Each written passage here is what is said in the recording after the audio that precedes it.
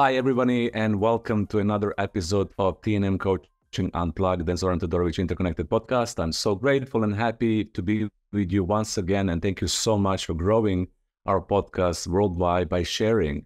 There's a lot of comments, especially in the Spotify platform, how much your family members benefit from this podcast. I'm so grateful and happy to see that some of you are taking time, energy to keep on expanding and sharing those resources. And that means a lot to us because we know we touched your heart and we touched your soul. As always, in our podcast, we have special guests who are helping you to become that better version of yourself, to elevate your thinking, to elevate how you feel, and to also elevate how you connect to yourself in order for you to become that best possible version of you. And today we have a very special guest, Tony Cee. Tony is a passionate expert in the science and art of habit change. With a background as a certified neuroscience coach, he's also an entrepreneur, trainer, speaker. He is a founder of Micro, Mega, an educational and motivating community that helps people build consistency through micro action. And his approach is inspired by the latest neuroscience research, which offers guilt-free, carefully designed method for busy people like yourself to achieve remarkable and lasting transformation. He is originally from Montreal, Canada, French speaking, of course. Now we're going to challenge him to speak in English, which is absolutely fun and wonderful. Today, Tony lives in Portugal with his wife in their beautiful guest house. Welcome, Tony. Glad to have you with us today. Hey, thank you, Zoran. It's an honor to be with you today. Thanks for having me. Yeah.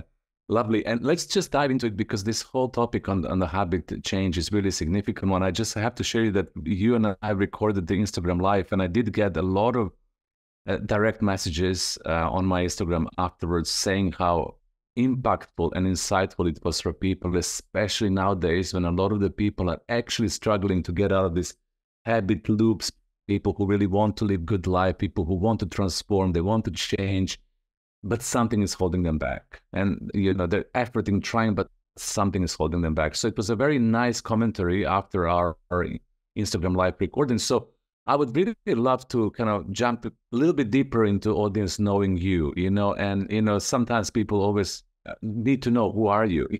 How did you come to this point? So my first question to you is, what has started your journey to becoming more interested in science and art of habit change? What happened in your own life to inspire and activate this passion or desire? Yeah, sure. Thanks. So it really started without me knowing it around 2007 when I graduated from my bachelor degree in biotechnology in Ottawa. So I'm a scientist at base, and I studied biotech. And during this special night where it was the graduation night, the students decided we had a vote a couple of days prior to this event to decide who was there was 3 prizes that were going to be given to the students by the students. One prize was for the student who had the best academic marks during the 4 years that we spent together. The second prize was for the funniest person of the group. And the third prize was for the person who was procrastinating the most.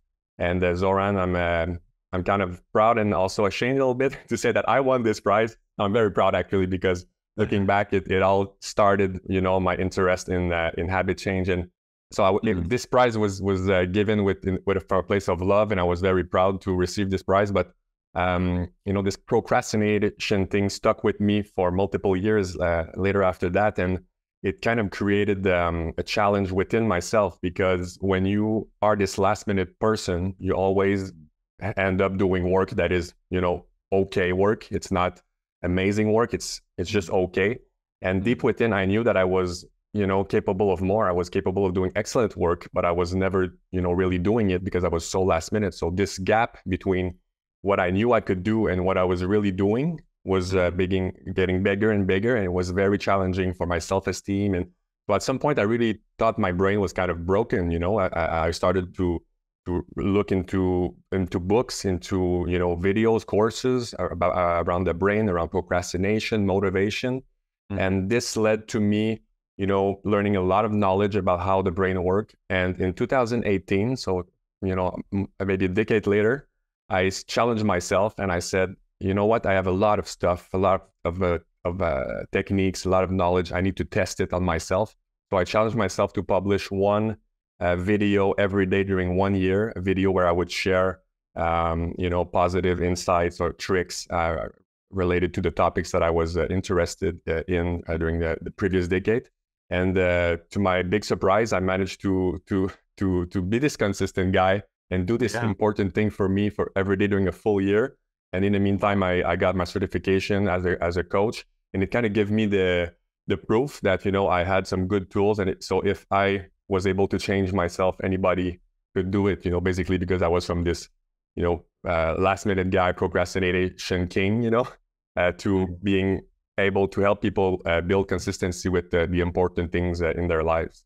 Yeah, and I also want to share, that was specifically commented after our Instagram live that people are saying, "My God, how wonderful it is that you managed to do this for a year, that you managed to challenge yourself and stick to it and record video per year, because that really shows the commitment, determination, overcoming procrastination in action." So I'm really happy that you can role model this for others, because few people really responded to that. They said, "I wish I could," right? Yeah. So I wish I could do that. So when somebody, listens to you right now and says, "Wow, this is so inspiring," just that notion of committing to commitment and recording the video for a year, and they say, "I wish I could, but I'm not," what would be your first response to that? I mean, you need to develop the ability to start doing what you want to do with more consistency. And that's a big challenge, because we usually always focus on the end result, or the big thing we want to achieve. And sometimes the gap is very big between where we think we are and what we want to achieve. And this can be very difficult for motivation, self-motivation, or we can feel really discouraged, and just quit after a couple of days. So the first thing you need to focus on is just starting.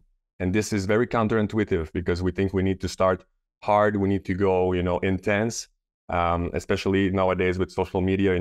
We see a lot of end results on the Instagram, a lot of nice people, nice places, nice things, but we don't really see the build-up and all the repetition that was needed to achieve this result. So we are at home looking Instagram, and we see, this person looks so fit, or wow, this person is always traveling, and we're like, oh, if I'd like to achieve a little bit of this in my life, I feel that I'm so far away, so I need to go hard, I need to go intense. But that's the worst thing, to be able to be consistent, because after a couple of days, couple of weeks, you're gonna stop, because you're basically there's an error in the later I'll talk about the habit loop, but you're not respecting the third step of the habit formation. If it's too hard, too difficult, your brain is gonna stop at some point. Motivation is great, Zoran, for at the beginning of the year, beginning of a month, beginning of a week. Science is solid, saying that it's working, but it's working for a very short period of time. And so if you don't have a good system, after a couple of days, couple of weeks, the real life is gonna come back to you really fast. You're gonna get stuck in traffic, your kid's gonna get sick, you're gonna feel terrible for whatever reason.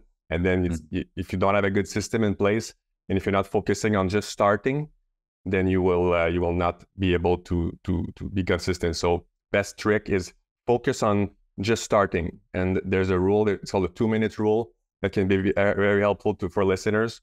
Just start and do 2 minutes of what you want to do, but do it consistently and scale slowly, because you need to first create the habit in your brain before thinking about improving this habit. This is one of the important takeaways I'd like people to remember. You need to build the habit first before thinking about scaling or growing this habit. This is a very important rule, and will help a lot of people if you manage to focus on, go very small. Go think about your worst day during a year, and think about what's the minimal amount you could do during your worst day, and start with this. You don't have to do it every day. You get it 3 times a week, 4 to 5 times a week, whatever. Decide how many times you'd like to do it, and try to stick to that as much as possible. What I love about that, focusing on the start, just focusing on the start, is it's a hack. Instead of focusing on the bigger, brighter goal, the accomplishment that can be sometimes overwhelming, when we just focus on start and keep on creating that habit and momentum, then it really works. I also want to highlight for everybody that human operating system that we're talking about, our infrastructure, how our brain actually works, how the neurology of our brain actually works when it comes to habit, is common to everybody. So we all in this together. when we get to understand, a little bit more about how we function as human beings, then it gets easier, and nobody really teaches us that. Nobody talked to us in the school about this is how you create a habit. This is why momentum is important. If you're lucky to have a good coach or good teacher or somebody who's a little bit more out there, then we learn, but basically we don't. So I just want to emphasize for everybody who's listening that we are all in this together, and that the difference is what we're talking about, who's somebody who is practicing certain hacks and tools, who's committing, creating momentum, and somebody who is setting themselves for failure instead of success. So one of the coaching hack, right, Tony, is if you really want to set yourself for success in evolving and changing your habit, one of the first thing is focus, as you said, just on that first step instead of the bigger goal, right? Absolutely, that's exactly correct. And I love what you added about we're all kind of creatures of habits. The reason why human and animals develop habits is because the brain is lazy, guys. Our brain is lazy by default. Is it? Because if you look on the evolution of the humans, it was a good thing to preserve energy. So only if we look back 500 years, maybe we have this abundance of energy. But before, energy was scarce, so it was a very good strategy to not waste energy for no good reason. So the brain evolved in always choosing the easiest path first. And the reason why our brain creates habit is because our brain wants to be able as fast as possible to not have to think about a repeating situation. Let's say you have a toddler and he's learning to tie his shoelace. Okay, so the first time, if you would do a brain scan as Zoran of the kids, the first time they try to lace their shoes, like there would be so much activity on this brain scan because it's the first time that the brain sees this particular situation. So the brain is trying to figure out what's going on.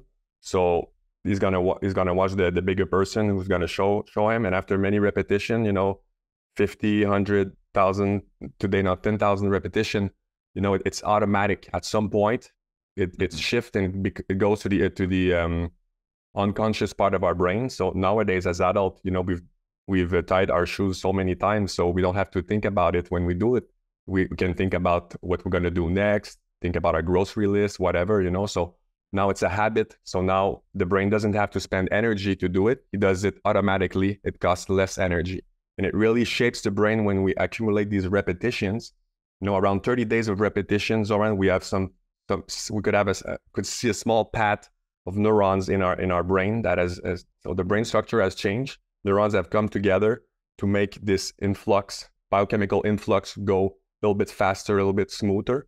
After 90 days of repetition, approximately, I say days, but it's actually repetition. So if you do something 90 times, it's going to be faster. If you can do it 90 times in 30 days, instead of, you could do it 90 times in 6 months. But around 90 repetition in the brain, your small path will become kind of a small road, neuronal road, where it's thicker, and now the influx goes faster. And after about 180 to 365 days, then you have a big neuronal highway. And this is when it usually becomes a habit. So now there's no friction anymore. The influx is just automatic, like a nice highway in France or wherever, like 8-lane or something. So very smooth. That's very smooth and very doesn't require a lot of energy for the brain. So that's why we are creatures of habit, and we try to develop habit as for repeating situations, things we have to do on a consistent basis. The brain will go for creating habit as soon as it can. And also, I love what you're sharing, that preservation of the energy was the original starting point. That, that when we talk about brain is lazy, it's preserving the energy. And you just highlighted this. I never thought about that before I talked to you, that, in recent years, it's this time and space when we do have abundance of energy and we can relax around this. But before, it was most of survival and making sure that we have enough. So therefore, the brain was being different in these activities. Now, let's explore this habit loop, because I would love you if you can show the slide and talk to us a little bit more about that formation, what's going on, and then we dive into other pieces, because I really want to kind of set the stage for that. Absolutely, yes. So I'm going to share this image here for people that are watching on YouTube, and for listeners maybe on Spotify. So basically, I'm sharing this image with showing that there's 4 steps needed to create a habit. So the first step is the cue. The second one is a craving.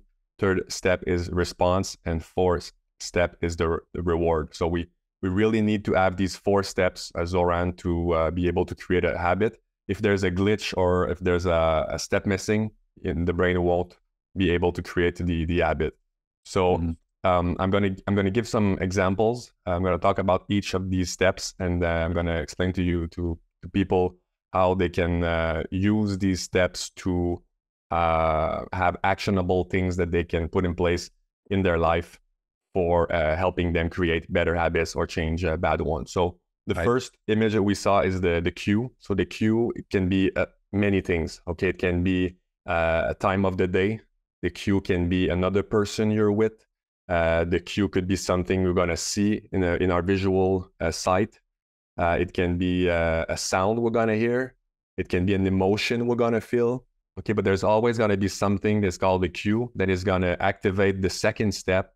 So the craving. The craving is when the brain is gonna release dopamine. Okay, so after seeing this thing or this person or being this time of the day, the brain will secrete dopamine. Dopamine is related to motivation, Zoran. So everything we do in our life, like prior to us doing the action, immediately just before, there's some dopamine that is like just me taking this glass of water and taking a sip. Yeah. There was dopamine that was released for me to do it. Okay, so the cue is going to activate the dopamine release. So the dopamine will make us want something, like will make us go to the third step, which is the response, which is basically the action or the habit that we want to put in place. Okay, and finally, if we have a certain form of a reward after performing this action, then the brain will have all the 4 steps required to create a habit over time. Okay, so like I said, the cue can be many things. You know, you could see your friend on a Friday night. You're gonna see you're with this person, and you know when you're with this person, you're gonna drink, let's say, 2-3 drinks, and you're gonna go out or whatever. Right. But when you're at home during the week, you're not gonna drink at all. Because you only drink when you are with this friend, let's say. Or it can be something you're gonna see. Let's say I go back into the house after our recording today, and I see a big platter of chocolate chip cookies, in the middle of the table. Then I'll be like, oh wow, I want to eat some of those, but I was not going into the kitchen to eat chocolate chip cookies. It's just my wife cooked some this morning, and now it happens that I see them and I want to eat 3 or 4. You understand? So the cue is very powerful, and it's gonna trigger this release of dopamine, and then I'm gonna go want to eat the cookies, and it's gonna be satisfying to taste the sugar and the fat in the cookies. So my brain will be like, oh yeah, that's good. So every time you see cookies, you have to eat some.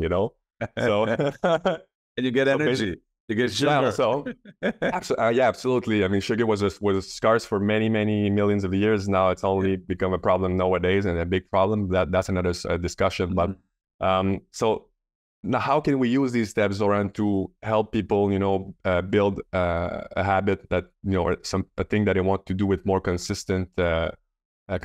Well, you could use the feedback, the habit loop to let's say you want to start to run. Okay, you want to maybe lose a couple of pounds, I don't know, a kilo, and you want to become in better shape. So you want to start running or walking. So a cue would be, how can you make your cue most obvious for the good behaviors you want to be more consistently? So good example that I previously gave when we were talking, off this podcast is, you could put your clothes and your running shoes and your water bottle and whatever, your AirPods on the side of the bed if you're a morning person. So before you go to sleep, you put all your stuff right there next to your bed. And when you get up, the first thing you're going to see, it's going to be obvious. The cue is, oh yeah, my running shoes, my gear.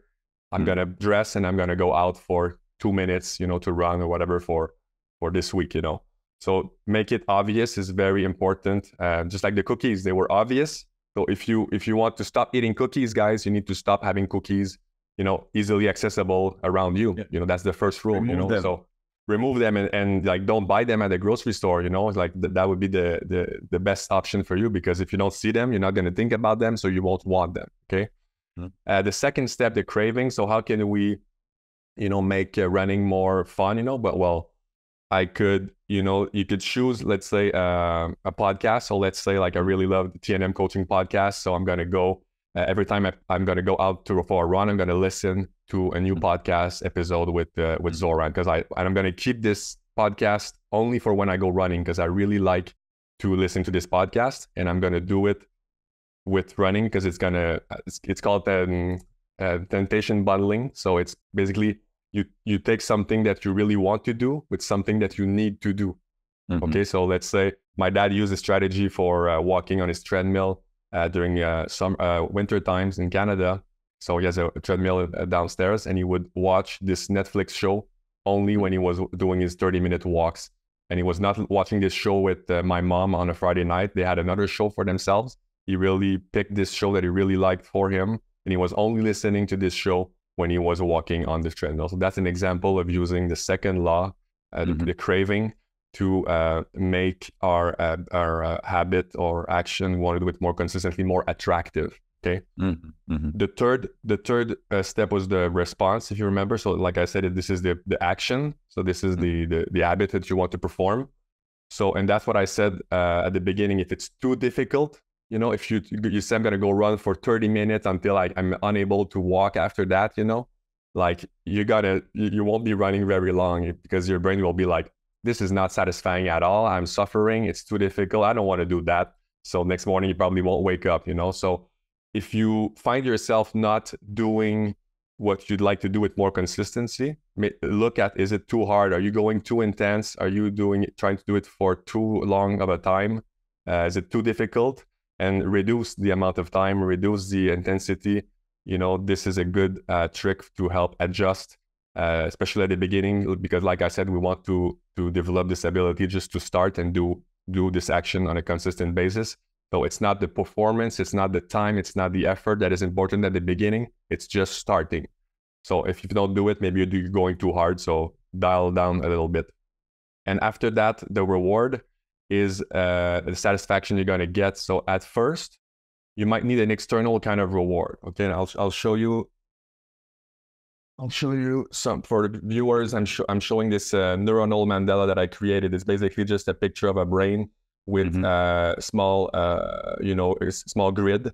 There's 3 habits that I can track. Each time I do a habit, I'm gonna put some color in inside the box, and I can see in my brain this, the neuronal road that is being created. So this is very satisfying at the end of an action to just put some color there and see the progression. It's nice to see, especially on the day that I don't want really to do it. Oh, well, look, there's a lot of days before that I already did it. So I don't want to break the chain, or I want to continue on my good path. And I want to put this color on this tracker. Basically, it's a habit tracker. So you could use a calendar for that. You could use an Excel sheet. There's a lot of mobile apps also. But or a more visual thing would be to have a jar. You could put like anything inside the jar, like a small rock or a coin or whatever, and you could see visually, the amount of repetition that you've accumulated.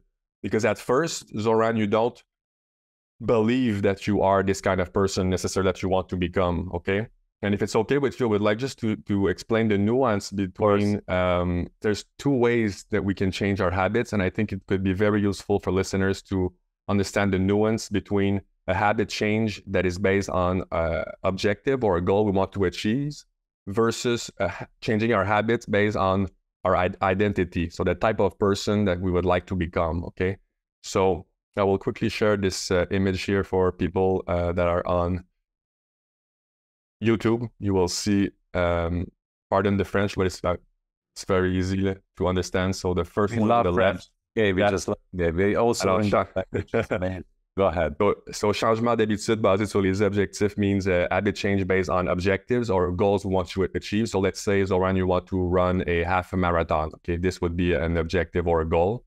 So this is the outer part of the big circle here. So it's the objective, the result we want to achieve. Let's say I want to write a book. I want to lose 10 pounds or 5 kilos. We usually start, us as humans, there's something we usually want to achieve that is gonna motivate us to start a change in our life. Okay, so this is based on objectives or results. The second circle after going within. So it's the system or the process. So this is basically the things we're going to put in place, the actions we're going to do, you know, to achieve this goal. And the smaller circle right in the middle is our identity. So our identity relates to our belief system, you know, the things we think are true about ourselves, about the world around you, about the people around us. So so the problem is when we start with an objective in mind, let's say I want to run a half a marathon. This is my objective. So I'm going to run, you know, 4 times a week, you know, for whatever amount of time, you know, I'm going to start 5 months before, so make sure I'm ready. But the problem is if there's I don't believe that I'm a runner. Let's say nobody runs in my family, you know, like nobody ever did that before. I'm not surrounded with people that are really runners. There might be a clash. It might be blocked. You know, I might think that, you know, I'm not this type of person. So at some point, I won't be able to achieve this goal because my belief that I have about myself are blocking me. You know, I'm kind of in my own way because of the identity that I have right now. So the nuance and what is more powerful is doing a habit change based on our identity. So it's okay to start, Zoran, with a goal in mind, like running half a marathon or, you know, writing a book, whatever. But then ask yourself, what type of person could be able to achieve this kind of goal? Okay, so these are very similar, you know, reflection, but it's a very powerful and nuanced one. So the type of person who could do a half marathon is probably someone who runs, you know, almost every day a little bit, you know, someone that is very consistent, someone that maybe joins a running club, surrounds himself with people who runs a lot. So by asking this simple question, you will find very more success in changing your habit on a consistent basis, because then you can ask yourself at every moment you need during the day, you know, what would a healthy person do in this situation? Let's say you want to lose weight. Would a healthy person take the elevator, or you would walk, you know, the 3 floors of stairs, you know? Would a healthy person eat a hamburger with fries, or it would eat a salad today for lunch with my colleagues at work, you know? So then you can use this as your mantra, like what would a runner would do? What would a musician would do? A writer would do? So the idea here is to not put our focus on one specific goal, but on a type of person, because when you are becoming this person, when you accumulate enough days, enough repetition, enough proof that you are this type of person, every time, let's say you put your shoes on and you go out for a run, you cast a positive vote towards the identity of a runner, you know?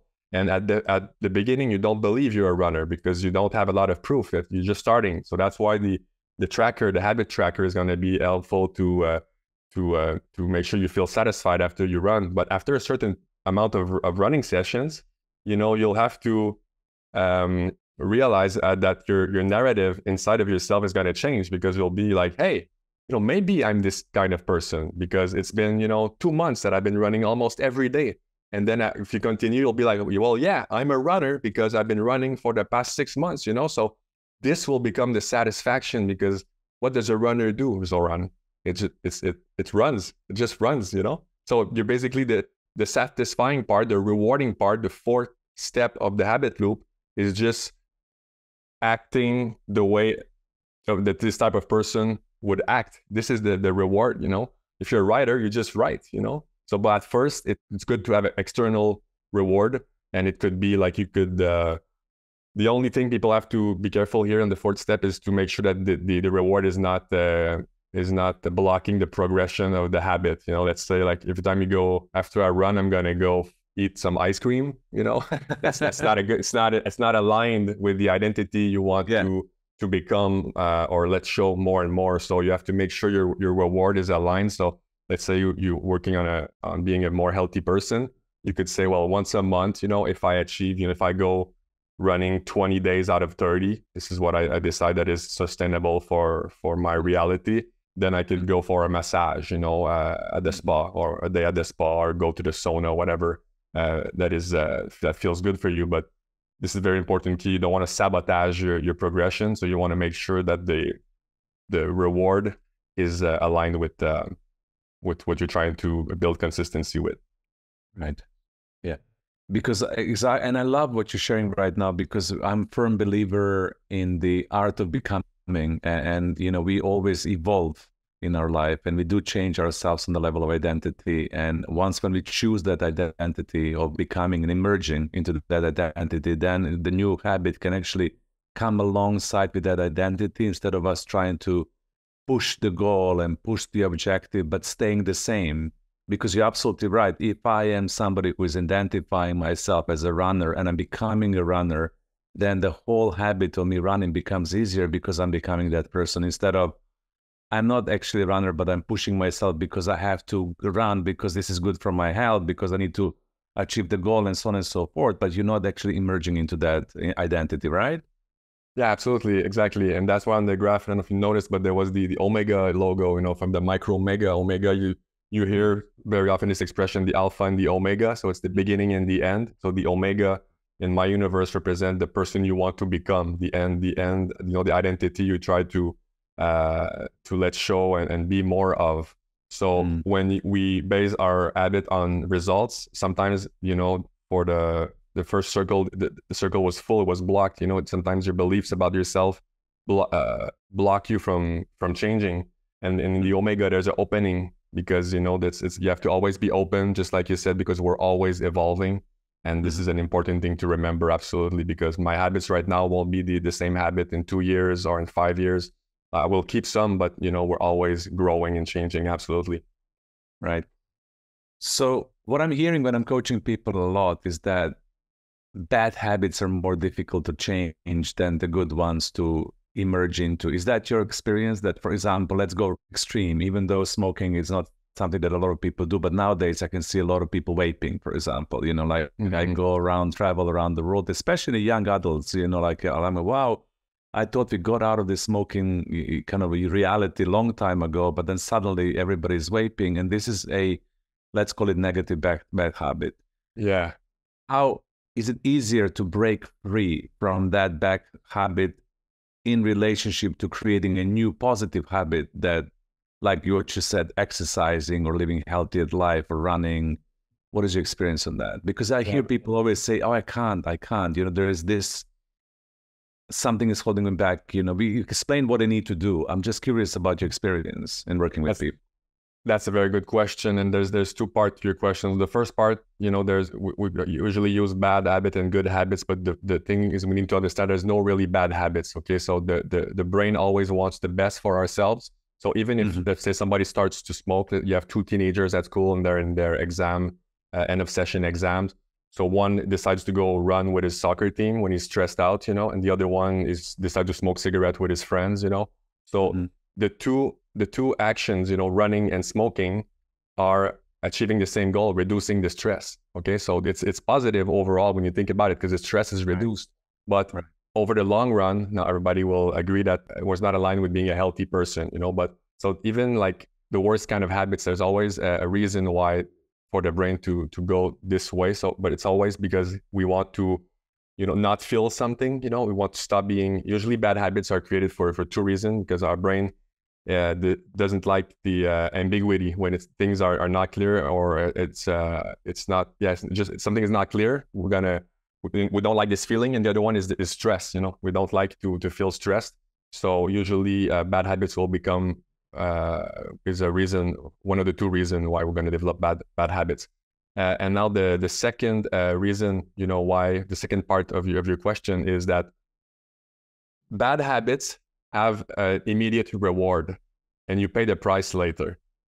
Good habits, you pay the price now, sort of, and you have the reward after. That's why it's so easy, Zoran, to develop bad habits. It's like, you know, just going on a shopping spree with a credit card. You know, we like, we buy everything, and at the end of the month, we're like, oh shit, we have to, you know, reimburse this amount of money, pay exactly.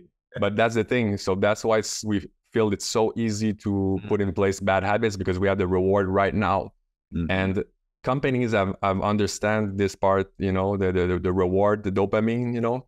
And that's why when you know, now Netflix, I was watching Netflix last week with my wife, and you don't have like not even 5 seconds, and the second episode starts. If you're not paying attention, you're gonna get sucked into another hour of the show. You won't even notice it, you know. So Netflix know that, you know, like they want to keep you hooked. Same thing for Facebook. You know, there's so many things on the design of Facebook, just like the pull to refresh, you know, to see new content. This is a really gambling behavior. You know, the neuroscientists are behind that, and they know they want us to spend as much time as possible on the platform. So the reward thing is a very important thing to understand, and especially in bad habits, the reward, we have it right away, and we only pay the consequence later. So if we want to break a bad habit, Zoran, to answer your question, we can use the opposite rules that are extracted from the 4 steps that I showed the graph. So the cue, the craving, the response, and the reward. So remember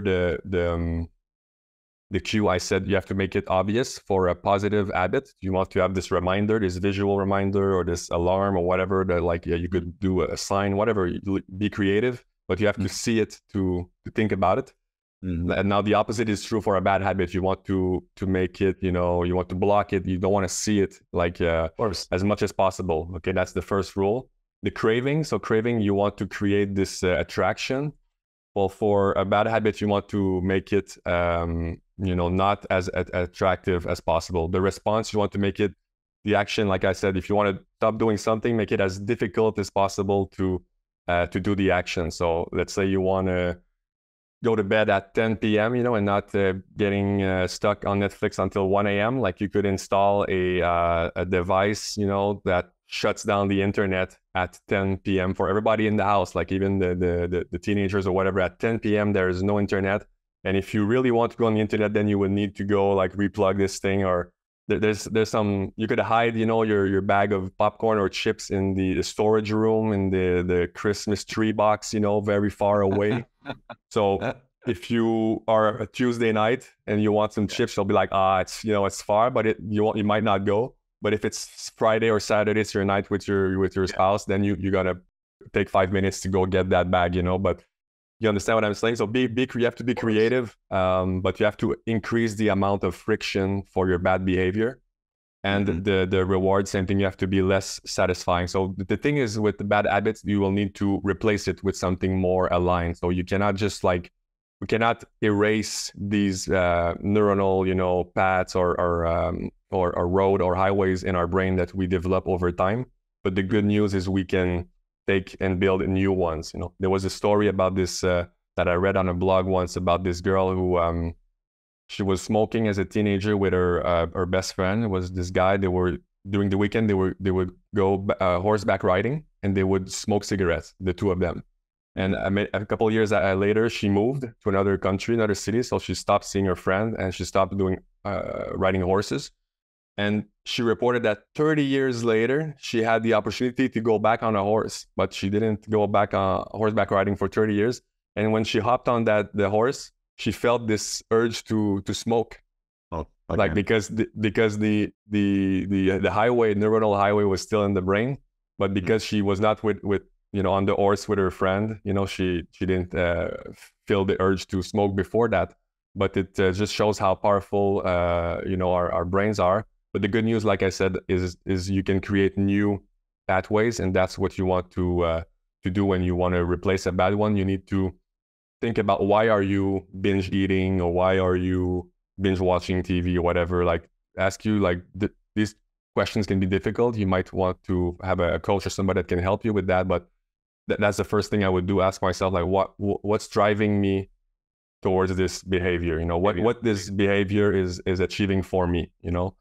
With the information I shared today, you should be able to have a little bit of information or clarity about that, and then find something else that would achieve the same result, you know, and start slow. Like I said, start slow.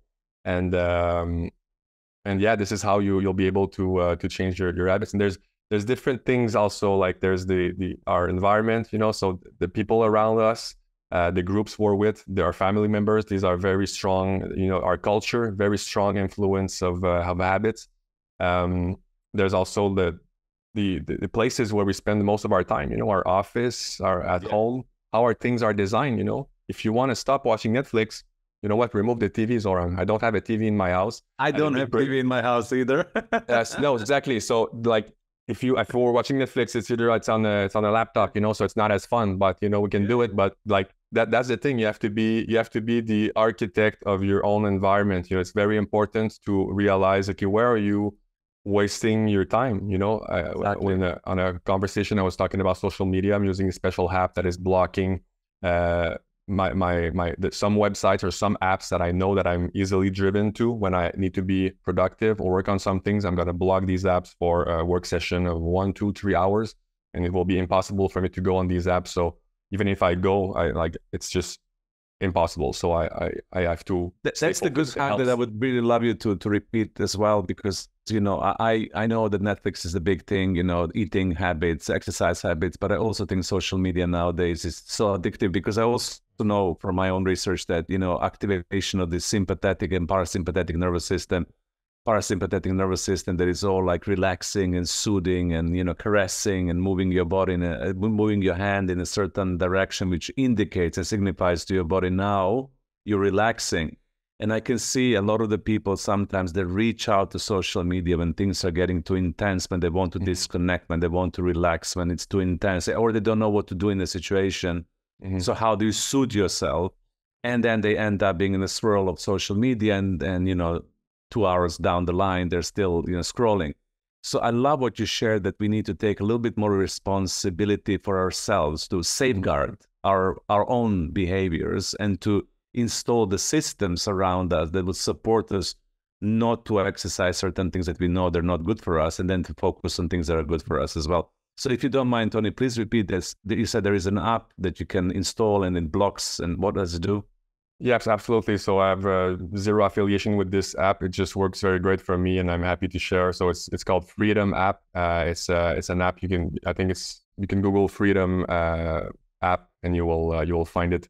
Yeah. It's basically for me, it's installed on my iPhone and my iMac, and it basically blocks any website or application on my Mac or my iPhone, and it works with kind of a VPN thing. So like it's really impossible to stop a session.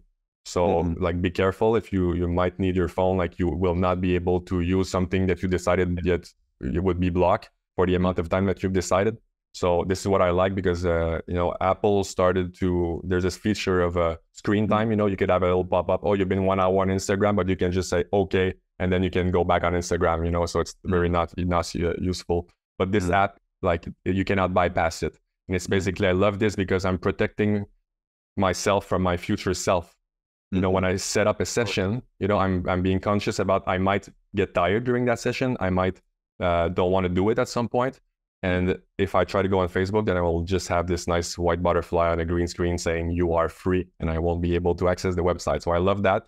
That's a way to help ourselves in the process of habit change. And social media, like you said earlier, is a very challenging thing. And now the studies of neuroscience, lots of neuroscience studies are coming out, and hopefully we'll see government actions also in Canada. I know there was discussion, they're starting to say that cell phones will hopefully be banned for kids under 16 years old. I think that would be a very service for humanity, because we see the increase in anxiety in teenager and young kids because of social media, of screen time, and this is I think very terrible. So we need to change that.